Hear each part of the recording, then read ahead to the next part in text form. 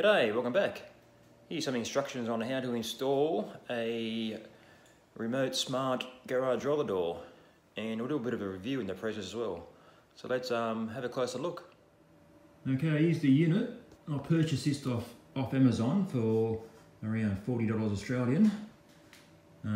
As you see, I've got it mounted to the top rail of the roller door opener. Now we've got 3 sets of wires coming out. This one is for our sensor, which I'll show you in a minute. This white one is our power, so it's USB power, takes about 5 volts. And this one is our remote, so that's what triggers it to open and close. So I'll have a look at the power side first. So here's my power, USB power. Because I'm an electrician, I was able to install a USB power point. You could, if you weren't an electrician and want to make it easier, just get maybe a double adapter, 240 volt power with USB already on it, and that way you can plug your roller door opener and plus the smart opener.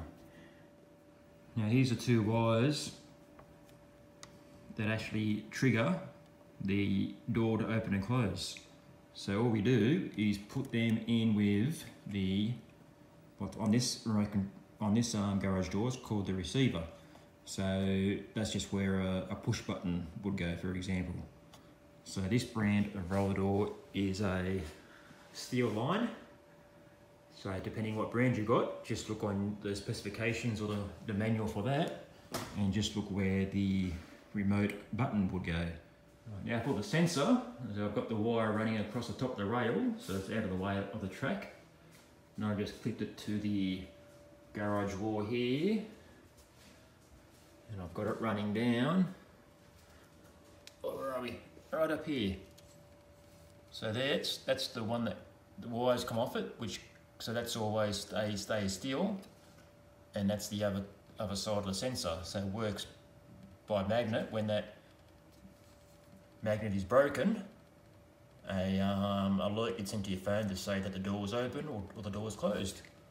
I had to make a little bracket on the side just to get those in line. Okay, now we've got all that connected. Now it's just a matter of pairing it up with your Wi-Fi. So you've got to make sure everything's on your same Wi-Fi network, and then just use your phone or iPad, and then open up the Smart Life app, which is this one here. You can see I've already had it connected to do some switches around the house. So what we do is we press plus, add device, and then we go down to, you should see garage alter. Here we go here. Garage door opener. Of course, this one's on Wi-Fi. That's one I did press, Wi-Fi. And then it guides you through and shows you how to connect it up, which is a pretty seamless and easy process. So once you've got that, then we just click on that, opens up. So as you can see that's showing that the door is closed. It says closed. To open it, press the button.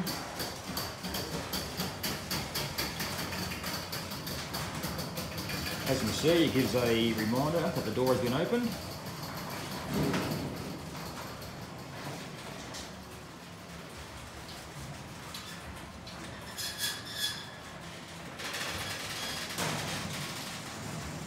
Hello world.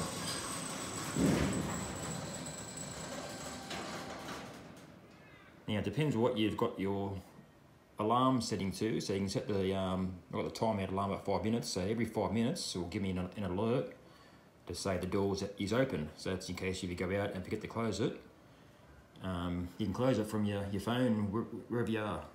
So that's pretty awesome. So now we'll close it up.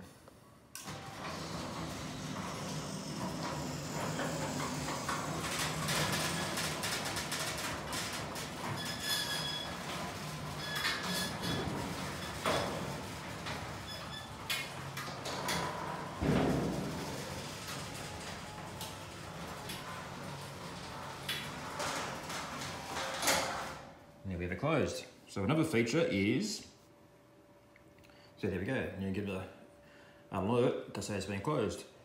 So the set password is for when you compare it up with Alexa or Google. So when you say, okay Google, open garage door, then it will ask you for a password which you say, and then the door will open. And obviously that's for security reasons, so someone can't just walk past and say, hey Google, open door. So we'll give that a test. Okay Google, open garage door. Can I have your PIN? All right, opening the smart garage door opener. So once I give it my PIN number, which I didn't see on camera of course, we get the door open, and also the alert.